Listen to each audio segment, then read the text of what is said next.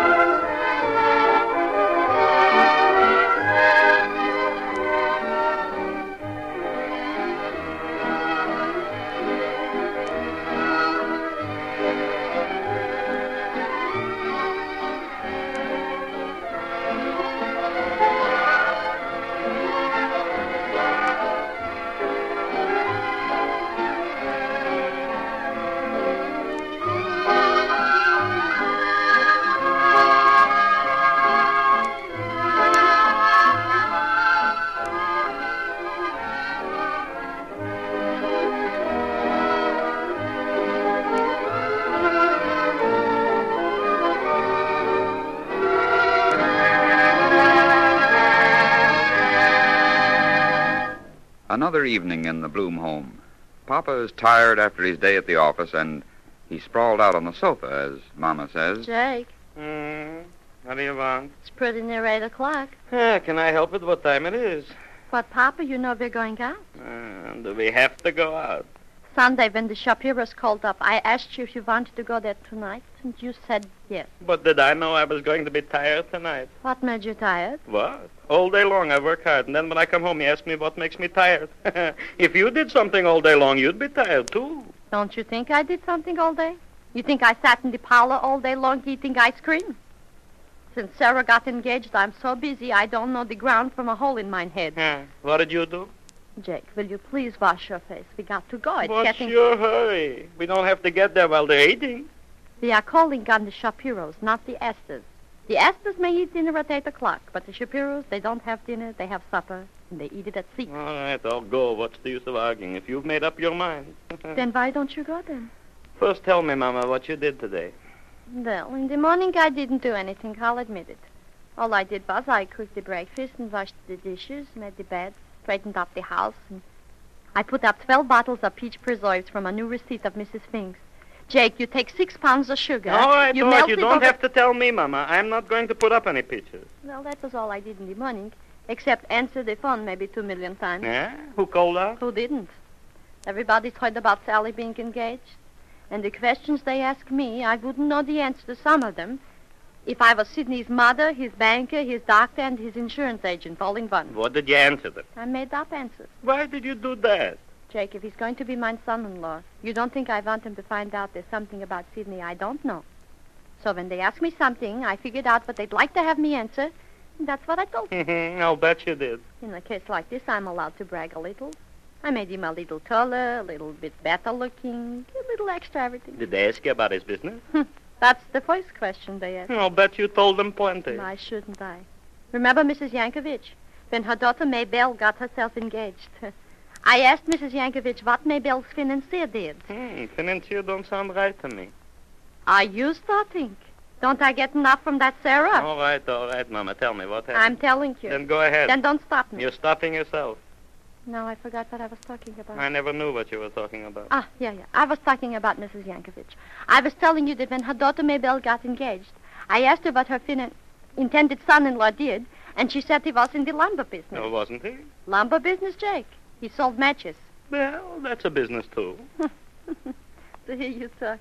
You think there was only one business, the knee pants business. All other business to you are invitations. Invitations? Imitations, you mean? And besides, I'm a uniform manufacturer.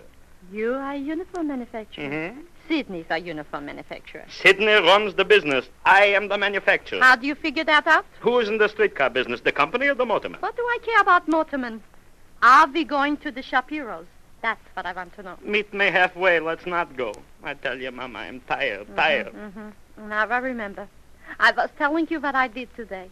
After lunch, a man came in, and he tried to sell me a dishwashing machine. Did you buy it? What do I need with dishwashing machines?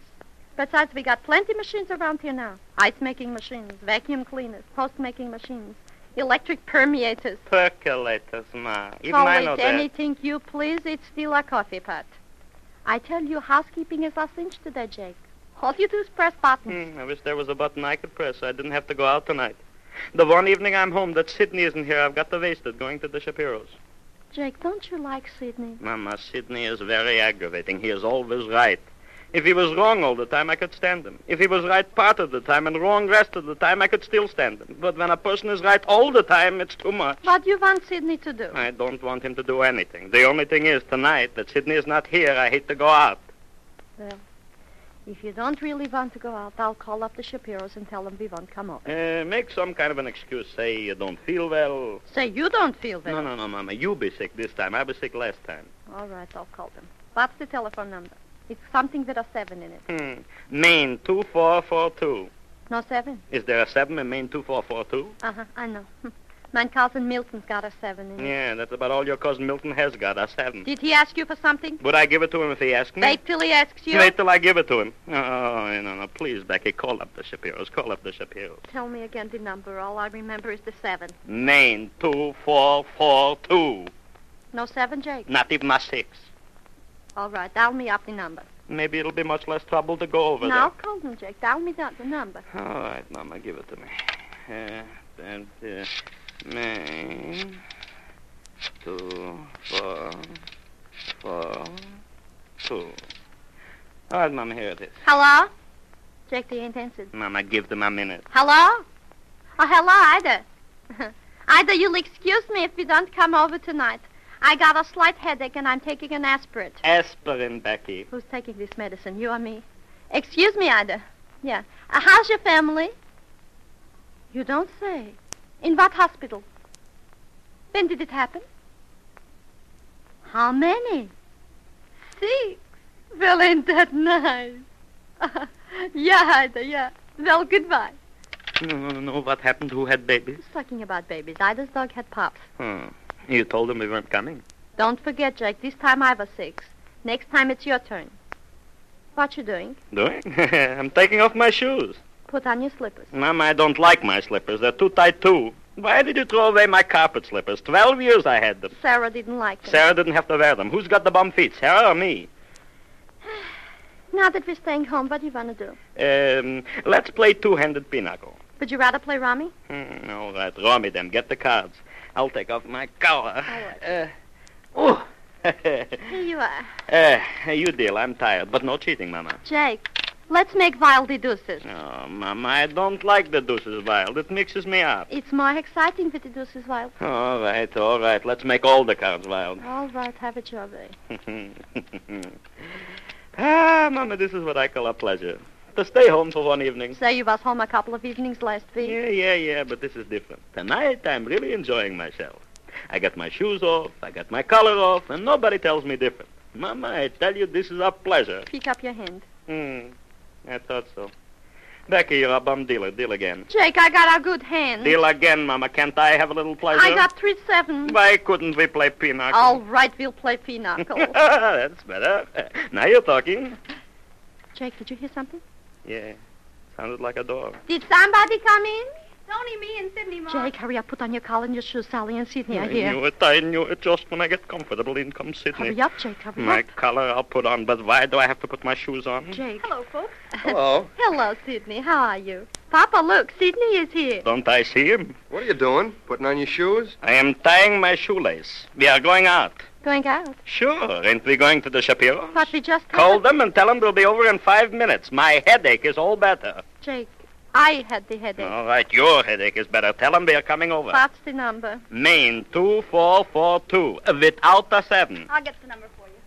Say, folks, we're not driving you out of the house, are we? Driving us out of the house? Oh, no, Sidney. How can you talk like that? Hello. Hello, Yeah. Mr. Shapiro in. Oh, she's gone out. She's gone out. Any message? Hold the wire. Any message, Ma? No message, no. Well, never mind. Goodbye. They're stuck. Sit down, Sidney. Sit down. Oh, first come with me, Sidney. I want to show you something that just came in today. Okay. We'll be right back, Yes, Ma. darling. Sidney. We should have gone to the Shapiros. It won't hurt you to stay home now that Sidney's here. I like to stay home, Mama. If only I could be comfortable. What's the matter? Ain't you comfortable? How can I be comfortable? My collar is too tight. My shoes hurt. Besides, Sidney is here now. From now on, we're going to hear nothing else but uniforms. If Sally can stand him, you can stand You him. don't talk to Sally about How uniforms. do you know what he talks to her about? I don't object to uniforms, but I had it all day long. And I'll have it all day tomorrow. They're coming back. You're They're telling coming me. back. Sit down, Sidney. Oh, thanks. Yeah, I hope you didn't stay home on our account. Well, to tell you the truth, we didn't. No. I don't mind saying that I worked pretty hard today. I certainly envy you, Pop, all day long with nothing to do. I'd like to be able to sit all afternoon and play pinochle. He's playing pinochle? Yeah, sure. A couple of customers came in about 1 o'clock, and Pop sat down, and they played pinochle until after 5. How'd you come out, Pop? Never mind how I came out. I didn't know you played pinochle in the office. Yes. Well, once in a lifetime, maybe. Well, how'd you come out? All right, I lost $3. Only $3? Maybe it was 4. Well, you can afford it. I know you won twice last week. Twice last week. Sure, I bet he was $18 to the good Monday. No wonder you're so tired every night. Why Papa. did the Shapiros have to go out just tonight? What's the difference? After a man plays pinochle hard all day long, he should stay home and rest in the evening. Sidney, after you are married, you will know what you have done to me tonight. What do you mean? After you are married, you will find out there are certain things about business that a woman doesn't understand. Oh, I get it. Trade secrets. That's a new name for pinochle. Sidney, you don't play pinochle, do you? I should say Sidney doesn't. No. Still, it would be very nice if he played pinochle as well as he shoots craps. Shoots crap. Can Sidney shoot craps? Sam was telling me that at 5:30 in the morning you were $160 to the good. What night was this? The night he was supposed to be in Philadelphia. Stayed up and shot craps until 5:30. Oh, that's nothing for Sidney. Why, only last week he played till 8 o'clock in the morning. Well, this is all news to me. Oh, I'm surprised Sidney didn't tell you how much fun he had. He carefully left that out. I think I better be getting home. What's the matter? Another crap game tonight? No, I'm going straight to bed. I'm awfully tired. Goodbye. See you tomorrow, Sally. Goodbye, Sidney. Where are you going, Sally? I'm going in and lie down. Mama, ain't it too bad Sidney got tired and had to go home? Jay, you chased him home. Who, me? I chased him? Becky, deal the cards. You deal. It's your turn. No, you deal. I'm busy. What you going to do? What? I'm going to take off my collar and my shoes.